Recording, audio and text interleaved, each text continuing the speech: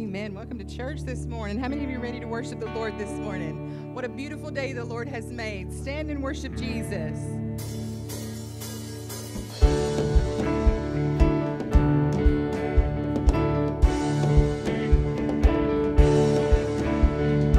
Wandering into the night, wanting a place to hide this weary soul, this bag of bones. I try with all my might, I just can't win the fight. I'm slowly drifting, a vagabond. Just when I ran out of the road, I met a man I didn't know. He told me that I was not alone. He picked me up, he turned me around, he placed my feet on solid ground. I thank the Master, I thank the Savior, because He healed my heart, He changed my name, forever free. I'm not the same. I thank the Master, I thank the Savior, I thank God.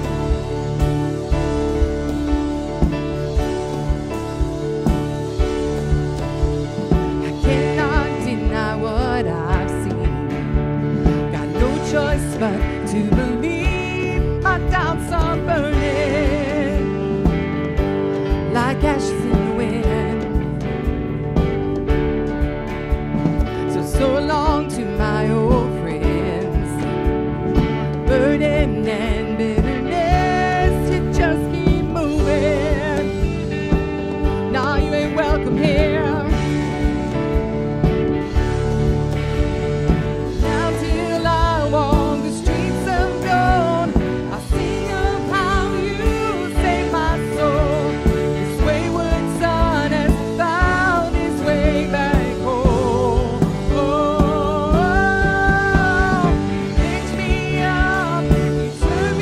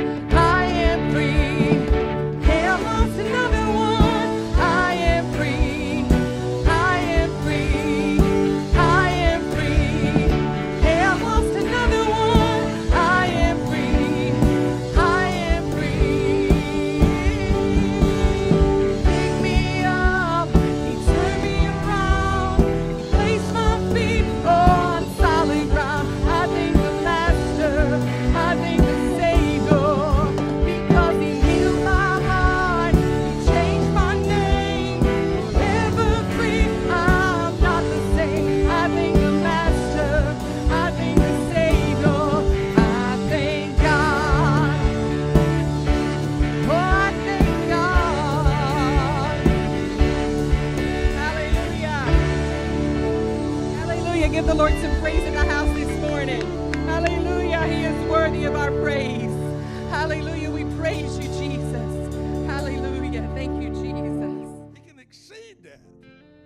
Amen. Let's pray for these needs right here.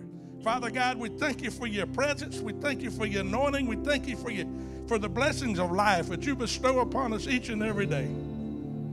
Father God, we thank you for delivering us, healing our bodies. Lord God, give us peace of mind and peace of heart, Lord God. These needs we brought before you today, Lord God, these that are battling cancer, these that need a special touch from you, Lord God, these that have lost loved ones. Father God, before we even ask that you know our needs and you're already working on their behalf. Father, I pray that a special anointing would be upon them, a special touch, Lord God, would be upon each and every one of them, Lord God, and they shall know that you're God. Father God, bless each and every person that's standing in this place today. These that are here, Lord God, I pray a special blessing upon them, Lord God. These that have needs that are not mentioned, Lord God, you know our needs before we ask, Lord. Touch them, Lord God. Minister to them, Lord. Bless them, Lord God. Father God, bless our service today, Lord God. May your spirit be poured out in just such a magic way, Lord God, that we will have no doubt to say, truly, it was good to be in the presence of God. We thank you, Lord God, and we give you the utmost praise today. Amen. Amen. Lord, we praise you, Jesus. Hallelujah, Father. We ask for your holy anointing to come in this place. Hallelujah. Let's press into Jesus, saints. Hallelujah. Any need that you may have in this house today, he is here. Thank you, Jesus.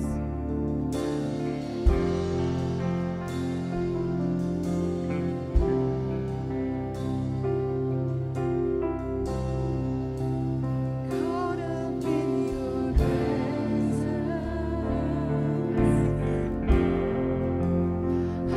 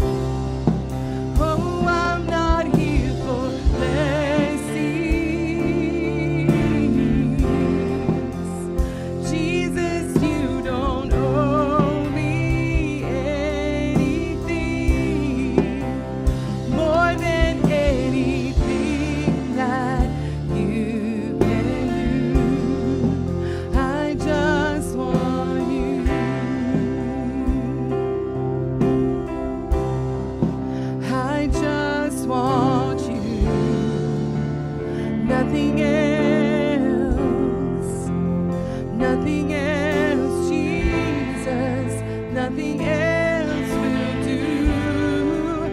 I just want you.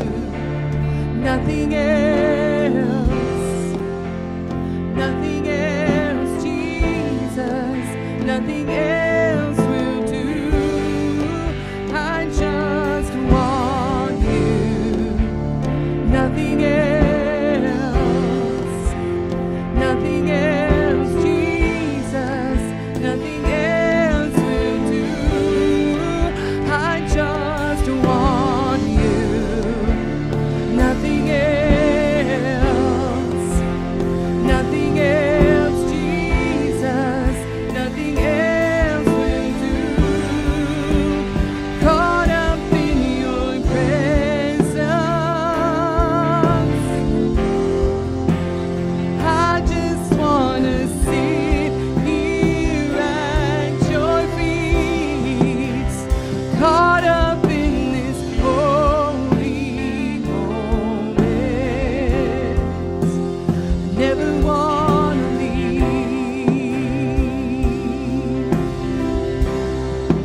Oh, I'm not here for blessings. Jesus, you don't owe me anything more than anything that you can do. I just want you.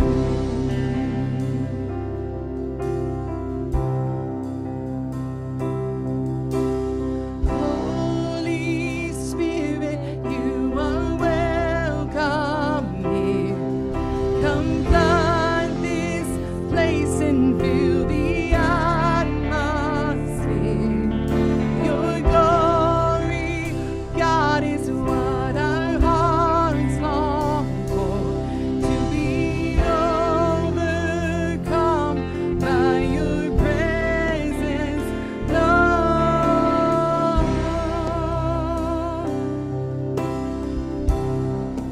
Your presence, Lord.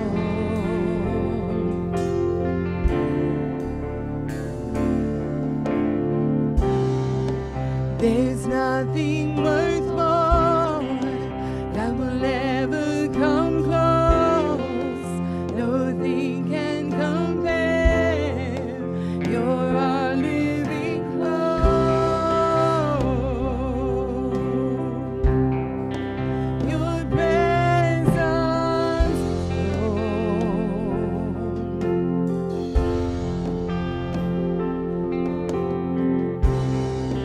I've tasted and seen of the sweetest of loves, where my heart becomes free and my shame is undone.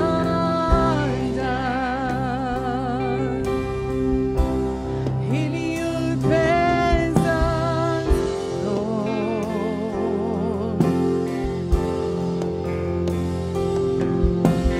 Holy Spirit, you are welcome here.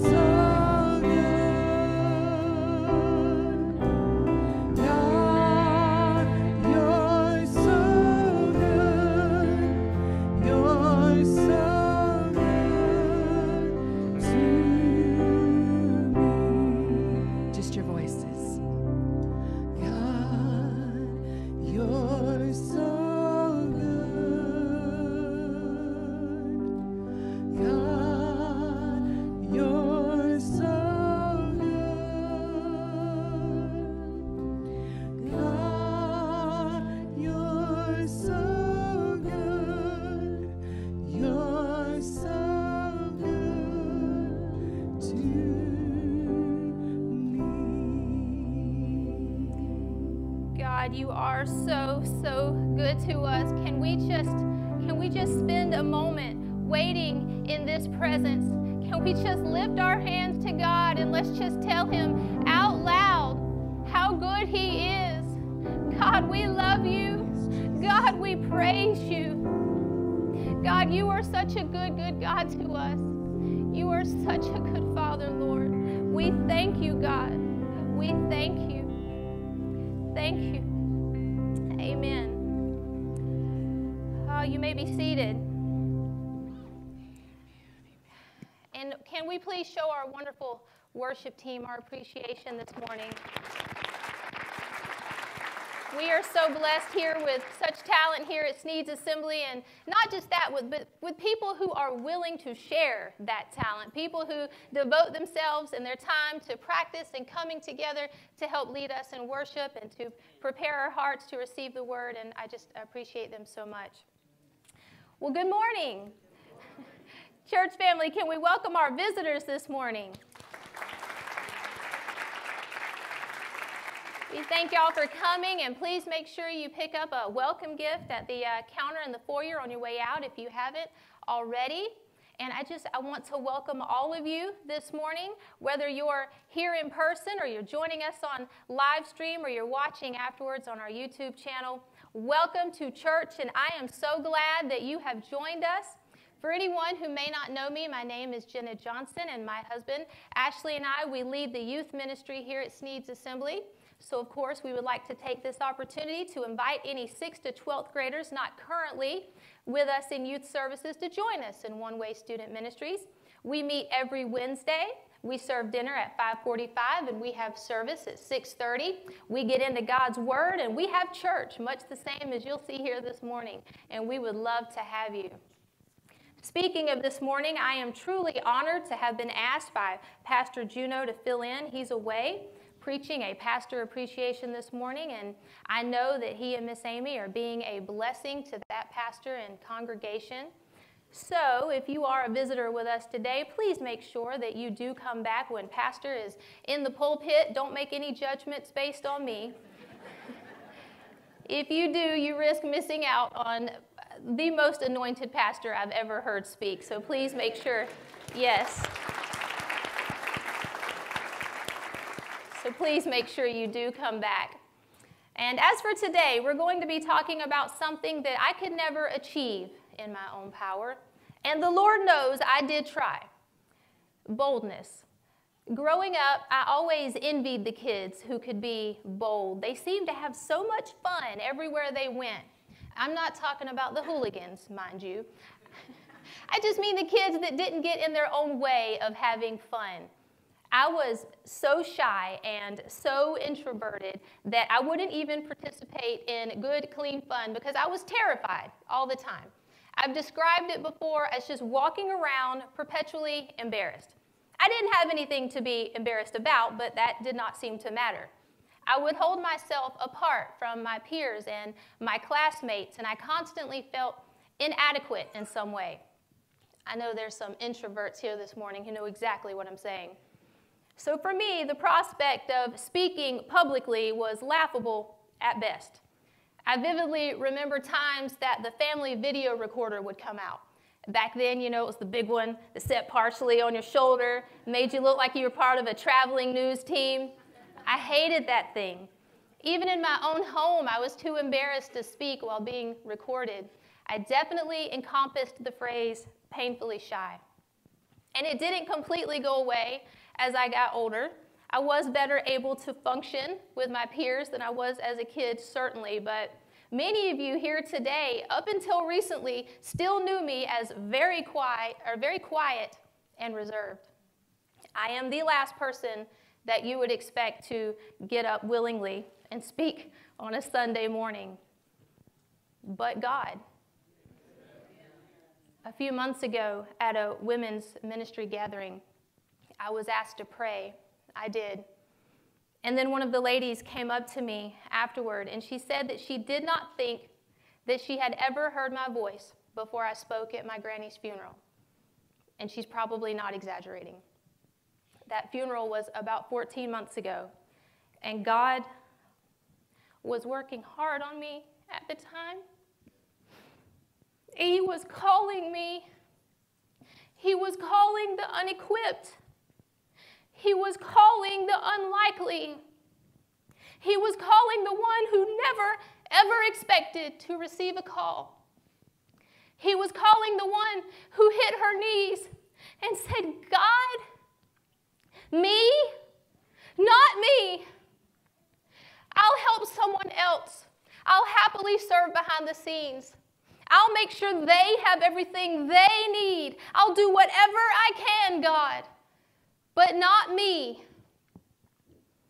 He didn't listen to my pleas, and for that, I'm grateful. He's helped me begin to grow into the person that I always stopped myself from being out of fear, the person He had designed me to be the whole time. And I share that with you today because, one, if you're going to hear from me this morning, then I think you should have a little understanding of how I came to be standing here. And two, you may feel challenged in today's sermon. And I want you to understand that all I am here is a willing vessel. If the Holy Spirit begins working in you, pricking your heart as I share the message that I feel God gave me, I don't want you to think, well, it's easy for her to say. It's easy for her to do. No, it is not. Without God, I could never, ever be standing here in front of you today. I have acutely felt every single step of faith I have taken along the way, and it has not been easy, but it has been worth it, and I know that I still have a long, long way to go.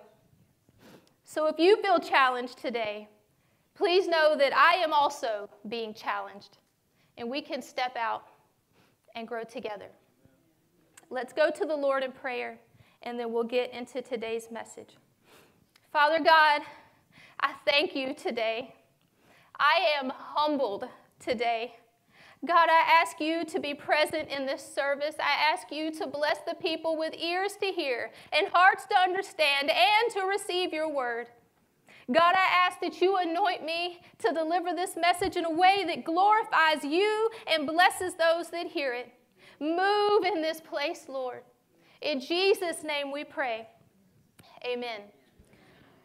Our main scripture is in Acts 4:23-31. If you will, please turn to your Bibles or in your Bibles to Acts 4:23. That is Acts 4:23. If you found your place, will you please say amen? In many Bibles, though not all, this scripture is subtitled, and my Bible titles it, The Believers Pray for Boldness. Remember, boldness is our focus today, specifically spiritual boldness. And I'm going to be reading from the English Standard Version, but of course, Pastor Juno has our system set to King James Version, so there will be a little bit of difference. So in the ESV, it says, when they were released, they went to their friends and reported what the chief priest and the elders had said to them. And when they heard it, they lifted their voices together to God and said, Sovereign Lord, who made the heaven and the earth and the sea and everything in them, who through the mouth of our father David, your servant, said by the Holy Spirit, why did the Gentiles rage and the peoples plot in vain? The kings of the earth set themselves, and the rulers were gathered together against the Lord and against his anointed. For truly in this city there were gathered together against your holy servant Jesus, whom you anointed, both Herod and Pontius Pilate, along with the Gentiles and the peoples of Israel, to do whatever your hand and your plan had predestined to take place.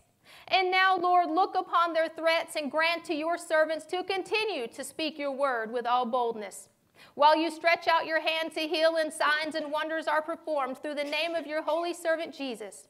And when they had prayed, the place in which they were gathered together was shaken, and they were all filled with the Holy Spirit, and continued to speak the word of God with boldness. If you'll notice, verse 23 jumps right into the action of the time. So to preface this passage of Scripture, we need to back up to Acts chapter 3. And there we see that Peter and John, they were going to the temple to pray. And on their way, they saw a man who had been lame from birth. In other words, he was born disabled. This man could not walk and he could not provide for himself, so he was carried every day to the gate of the temple that is called Beautiful Gate to ask alms of those entering the temple. Alms is money or food given to those in need, and the giving of alms was an important part of the Jewish faith, so beggars would have found it profitable to be near the temple. In short, begging was this man's way of life. It was how he survived. When he saw Peter and John about to go into the temple, he asked to receive alms. Both Peter and John, they stopped and they looked at the man, and Peter said to him, "Look at us." So the man looked at them, probably expecting that he was going to receive something of monetary value. So imagine his surprise when Peter said, "I have no silver and gold, but what I do have I give to you. In the name of Jesus Christ of Nazareth, rise up and walk." Scripture tells us that immediately the man's feet and ankles were made strong, and he leapt up and he walked into the temple with them. Not only was he walking, but he was leaping and he was praising God excitedly. People started to recognize him as the man who always sat begging by the beautiful gate, the man who had to be carried to the gate. And now he was walking and leaping for joy and praising God. People were filled with wonder and amazement, and they ran up to the trio. They wanted to know what had happened. So Peter addressed the crowd. He said, "Why do you wonder at this? Why do you stare at us as though by our own power or piety we have made him walk?" Then Peter tells them that it was God, by faith in Jesus, that made the man walk. And then Peter starts preaching. He starts having church right then and there. There was some rebuke, but it was a sermon, no doubt. But he made his answer to their questions clear. It was by the name of Jesus that this man was healed. Now we're entering into Acts chapter 4. So as this speaking was taking place, Scripture tells us that the priests, the captain of the temple, and the Sadducees, they came up to them greatly annoyed because Peter and John were teaching the people and proclaiming Jesus was resurrected from the dead. They didn't like that. So they arrested Peter and John, and they put them into custody until the next day. So on the next day, Peter and John came before the council in Jerusalem, and they were asked this question: "By what power or by what name did you do this?" They were referring to the healing of the lame man. The Scripture tells us that Peter was filled with the Holy Spirit. Don't miss that. Then he answered them, "Rulers of the people and elders, if we are being examined today concerning a good deed done to a crippled man, by what means this man has been healed, let it be known to all of you and to all the people of Israel that by the name of Jesus Christ of Nazareth, whom you crucified, whom God raised from the dead, by him this man is standing before you well." He said, Jesus is the stone that was rejected by you, the builders, which has become the cornerstone. And there is salvation in no one else, for there was no other name under heaven given among men by which we must be saved. So the very next verse, verse 13 reads, "Now when they saw the boldness of Peter and John and perceived that they were uneducated, common men, they were astonished." Now, before Peter's reply, Scripture tells us that he was filled with the Holy Spirit. And after his reply, the observation that the council made was Peter and John's boldness. And they were astonished. These men weren't supposed to be bold. Scripture tells us they were uneducated. They were common. So how could they be so bold? I'll tell you how, because the rest of verse 13 says this: "And they recognized that they had been with Jesus." The council recognized that they had been with Jesus. Peter was filled with the Holy Spirit. The council couldn't believe the boldness of these two uneducated, common men, but they knew they had been with Jesus. Hallelujah! Can people see the Jesus in you, friends? Because that is the goal. You walk with Jesus so closely that when your spiritual boldness is questioned, they cannot explain it with earthly reasoning, but they recognize that you have been with Jesus. Now that'll preach right there, but I have to keep moving, y'all. I'm not even back to our main scripture yet. So the council, they questioned Peter and John's boldness. They recognized that they had been with Jesus.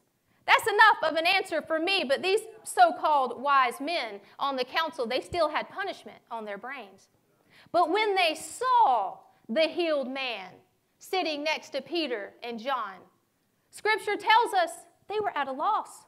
They had nothing to say, but they had to do something because they didn't want this foolish notion of Jesus worshiping to continue. So they told Peter and John not to speak or teach at all in the name of Jesus. Then Peter and John answered them, "Whether it is right in the sight of God to listen to you rather than to God, you must judge. For we cannot but speak of what we have seen and heard." They cannot but speak of what they have seen and heard, because when you've been with Jesus, you are changed. You can't help it. They had a Holy Spirit-driven desire to proclaim the message of Christ. We need to get us some of that. So at that statement of Peter and John, the council threatened some more. But they couldn't actually punish them at that time because Scripture tells us the people were there praising God for the healing that had happened. And the council didn't want to upset the people. There's probably a civics lesson there, but we're just going to keep moving.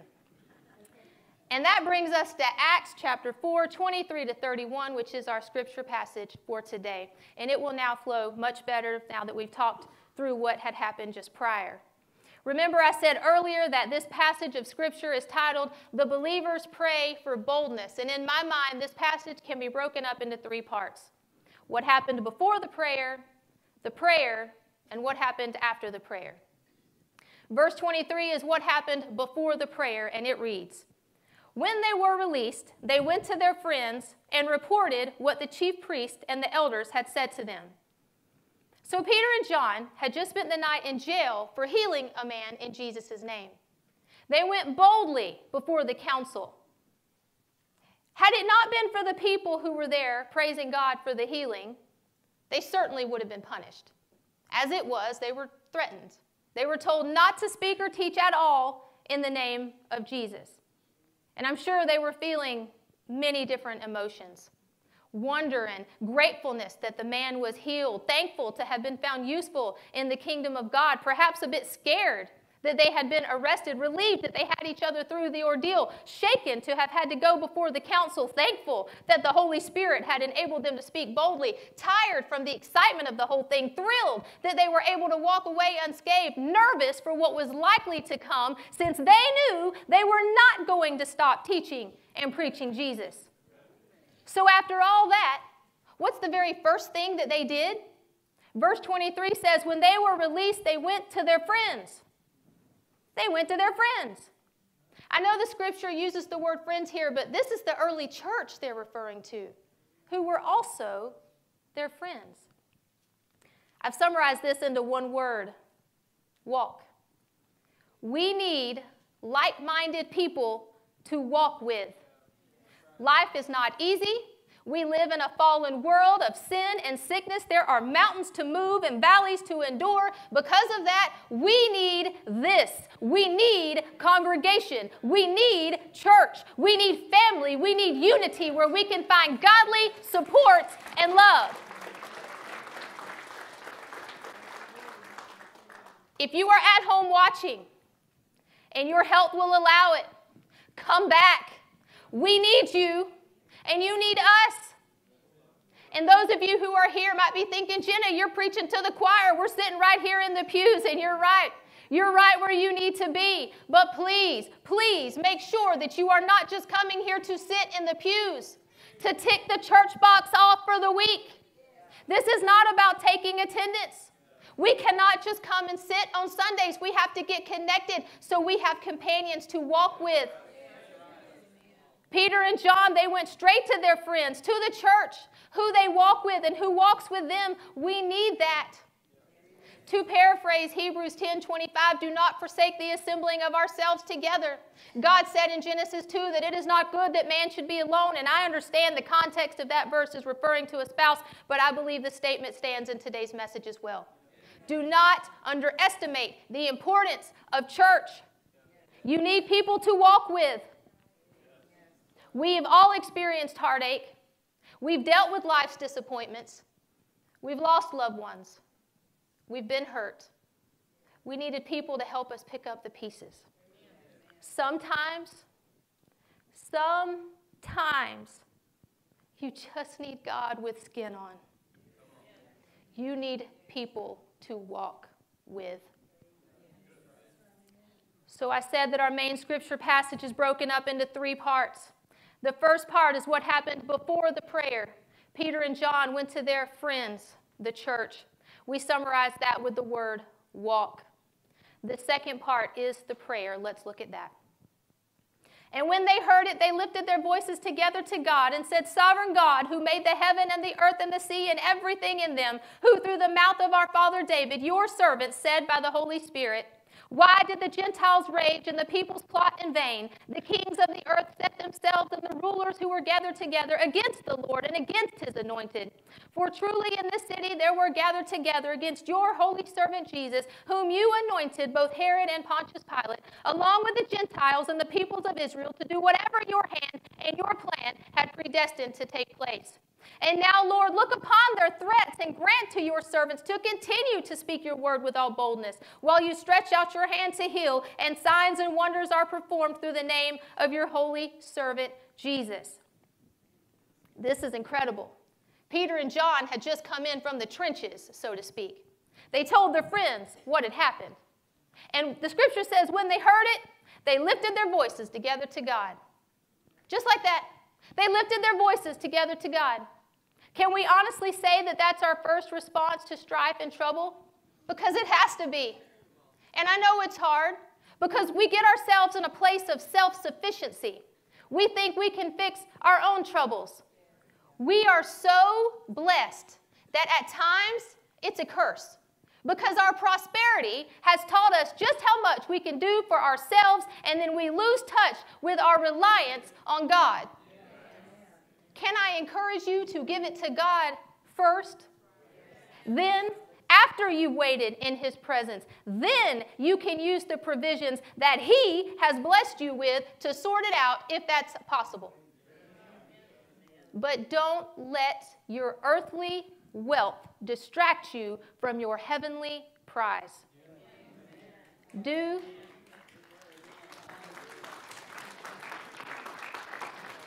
Do as Peter, John, and the church demonstrated here. Give it to God first. And if he has blessed you with the provisions to alleviate a problem, give him the praise. Dr. R.A. Torrey said, pray for great things. Expect great things. Work for great things. But above all, pray. So the church begins their prayer, and they start by praising God and proclaiming his greatness by saying, he made the heavens and the earth and the sea and everything in them. They're worshiping God here. They're magnifying him. When we go to God with our troubles, it's good to remind ourselves just how big and powerful he is. Our troubles, as huge as they may be, they're earthly troubles, and we serve a heavenly God. Magnifying God helps us to keep the correct perspective. And then they went on to say that God, through David, by the Holy Spirit, had said the following. Why did the Gentiles rage and the peoples plot in vain? The kings of the earth set themselves and the rulers were gathered together against the Lord and against his anointed. They're quoting Psalm 2 here, written by David. This psalm is speaking about people and leaders taking a stand against God's anointed, in other words, Jesus. During my study for today, I read a commentary that said this psalm presents a sad picture of humankind's arrogant rebellion against God, his law, his plan to save them, his Messiah, and the moral teaching of his word. And that's exactly what Peter and John had just experienced. They had been arrested and threatened for speaking the word of God. So it makes sense that they would repeat this psalm. in their prayer. Continuing on, they prayed, "For truly in this city there were gathered together against your holy servant Jesus, whom you anointed, both Herod and Pontius Pilate, along with the Gentiles and the peoples of Israel, to do whatever your hand and your plan had predestined to take place." They are echoing Psalm 2 again, pointing out the New Testament rejection of Jesus in Jerusalem. But they're saying more than that. If you look closely, they say to do whatever your hand and your plan had predestined to take place. As awful as the people were, God is omniscient. He knows everything. He is omnipresent. He is everywhere at the same time. He is omnipotent. He is all-powerful. So the events were never outside of God's control and power. And they are stating that they know that here in their prayer. And then their prayer takes a turn. They praised God first. Then they stated what was going on, what the problem was. And now they're going to bring their request. "And now, Lord, look upon their threats and grant to your servants to continue to speak your word with all boldness while you stretch out your hand to heal, and signs and wonders are performed through the name of your holy servant, Jesus." These believers are praying for boldness. They said to God, "See their threats to us, and then grant to us the ability to continue to speak your word with all boldness." And I want you to notice the word "continue" in the text.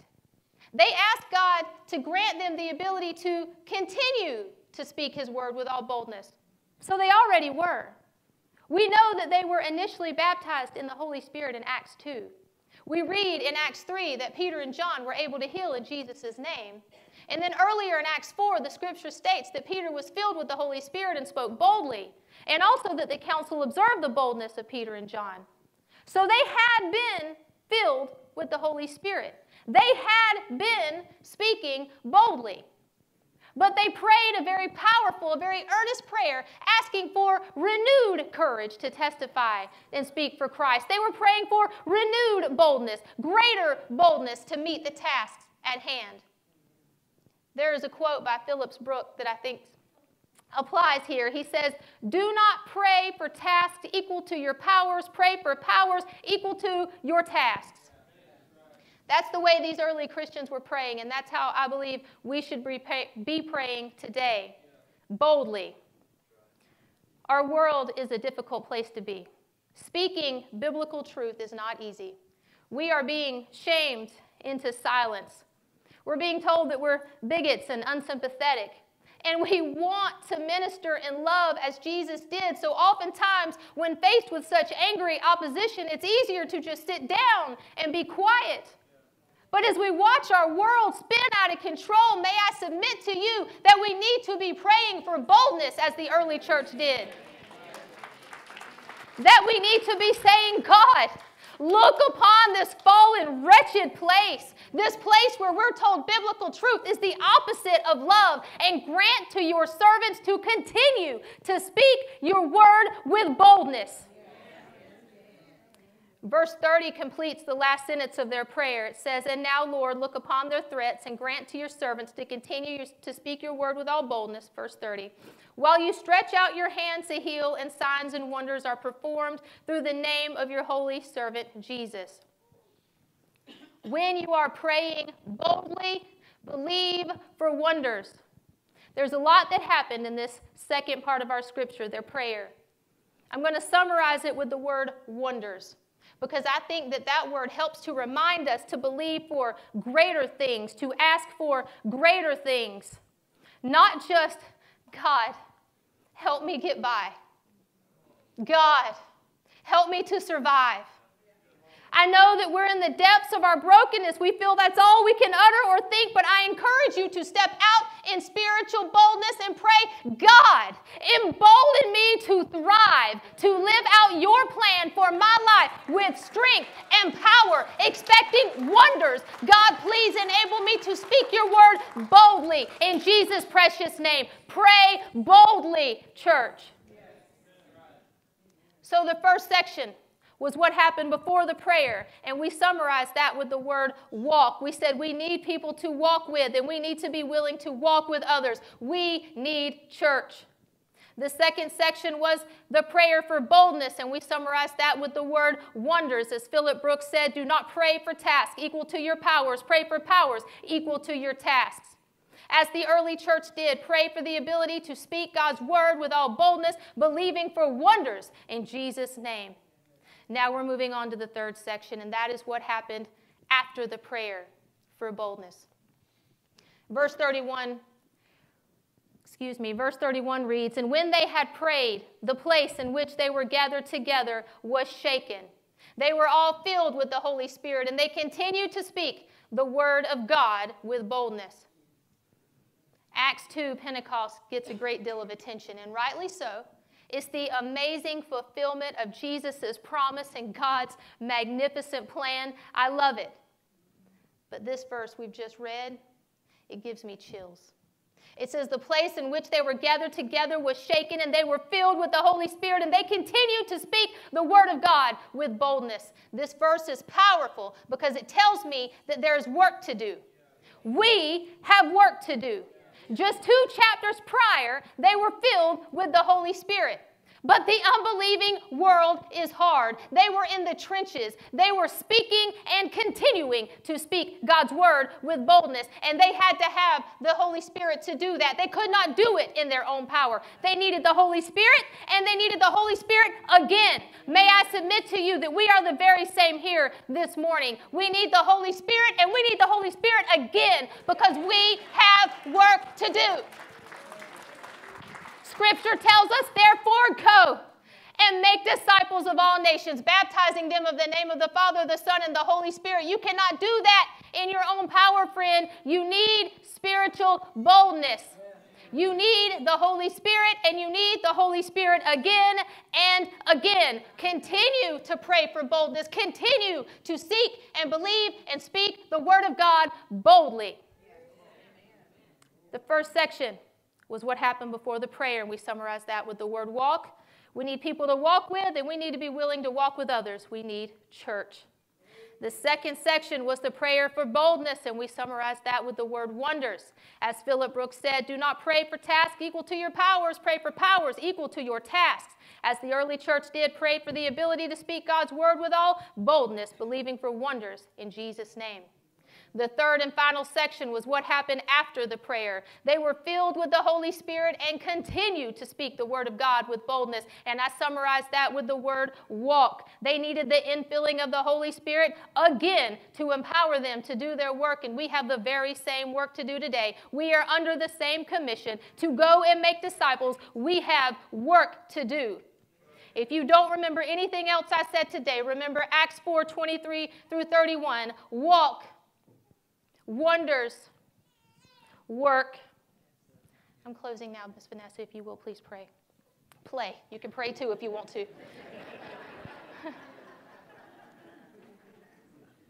When I think back to the timid girl I described to you at the beginning, I know with certainty that it took the Holy Spirit to get me to this point. Standing here before you, boldly proclaiming the word of God. This is not me. This is not my own power. I've turned to God more than once, many times, and called out asking for the power of the Holy Spirit. I needed it again this morning, and I will probably need it again tomorrow.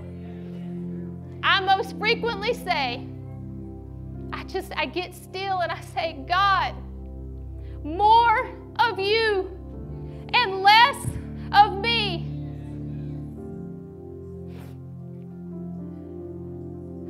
John 3:30 reads, he must increase, I must decrease. I tell you that because with all this talk of boldness, I don't want it to be misunderstood that I mean arrogance. Hear me on this. There is no room for arrogance in humbled submission.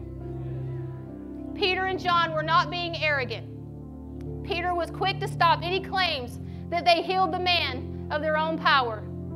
The church wasn't being arrogant in their prayers for boldness, just the opposite. They knew they had to turn to God. They needed the power of the Holy Spirit.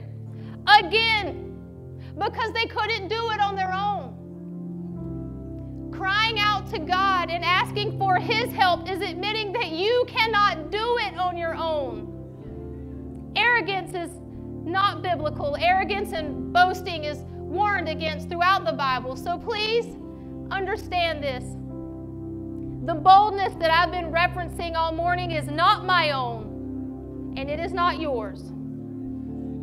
But you can pray and ask for spiritual boldness. You can boldly pray. You can make bold requests. When I think about bold requests, I think about one of my very favorite biblical accounts. It's found in 2 Kings 2. Just before Elijah ascended into heaven, he said to Elisha, "Ask, what may I do for you before I'm taken away from you?" And Elisha said, "Please, let a double portion of your spirit be upon me." He did not just ask for Elijah's spirit to be upon him. He asked for a double portion. Elijah was mightily endowed with the Holy Spirit, and Elisha realized he could never follow in Elijah's steps in his own strength. When Elisha asked for a double portion of Elijah's spirit, he was asking boldly, but it was from a place of humbleness because he knew he needed the spiritual power beyond his own capabilities. Elisha did not ask for tasks equal to his powers. He asked for powers equal to his tasks. He asked boldly for a double portion. Hebrews 4:16 says, "Let us come boldly to the throne of grace, that we may find grace to help us in time of need." I want you to notice one last thing before I close, and that is the sense of unity in the early church. Our scripture tells us that they lifted their voices together to God. Another translation says they raised their voice to God with one accord. I know we normally don't look around in church. It's considered rude. But I want you to look around you. I want you to see who's sitting to your left and to your right, who's in front of you. Go ahead. It's okay. I won't tell Jena. Who's behind you, who's in the front, who's across the sanctuary. These are your people. This is your church. This is your community. These are the people who will walk with you in your difficult times, and these are the people you will walk with through their difficult times. You should be able to call on any one of these people for confidential, heartfelt prayer, and they should be able to call on you for the same. We are on the same team here. We are part of the church. We are part of the body of Christ. And we are living in perilous times, a time where we need one another.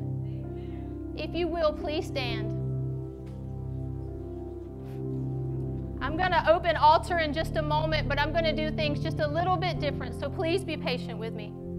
Salvation is too important to skim over, and I want to give appropriate time to it.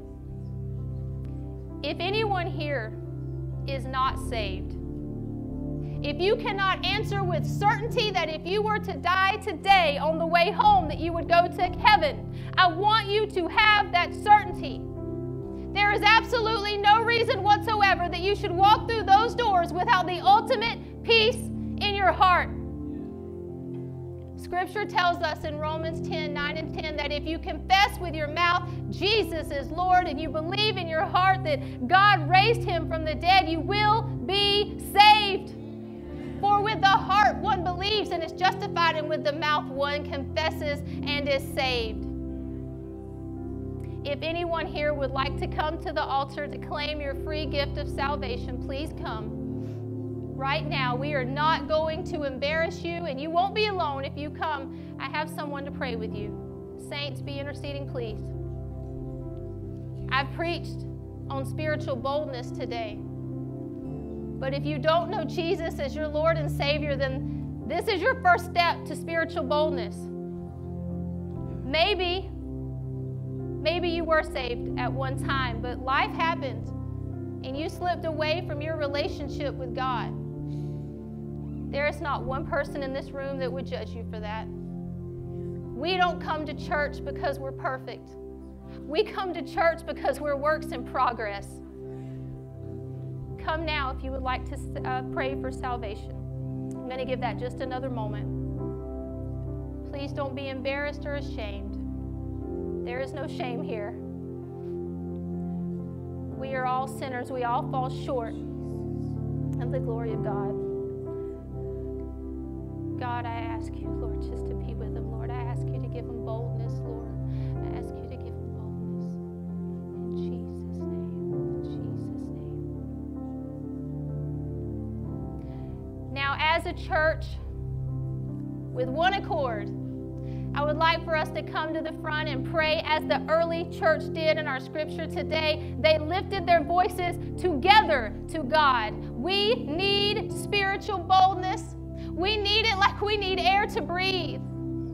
And we're all at different stages of life. We're dealing with different things. So spiritual boldness will help serve us in different ways as we serve the kingdom. You may be struggling with your belief. You may be struggling with your purpose. Maybe you've walked with God for a long time, but the years have brought difficulty and your fire has dimmed. Maybe you're somewhere in the middle. You have no real troubles to speak of, but you don't have a real zeal for God either. But you call yourself a Christian, and you know you could do more for the kingdom of God if only you had a fresh touch of the Holy Spirit, if only you had a heavenly boldness about you. But the one thing, the bottom line, is that we need to be able to speak the word of God with boldness. Who's going to tell the world if not us? I want us all, as one church in one accord, as the early church was, to please come up from together in unity and pray for spiritual boldness. Boldly ask God for what you need in Jesus' name. Please come.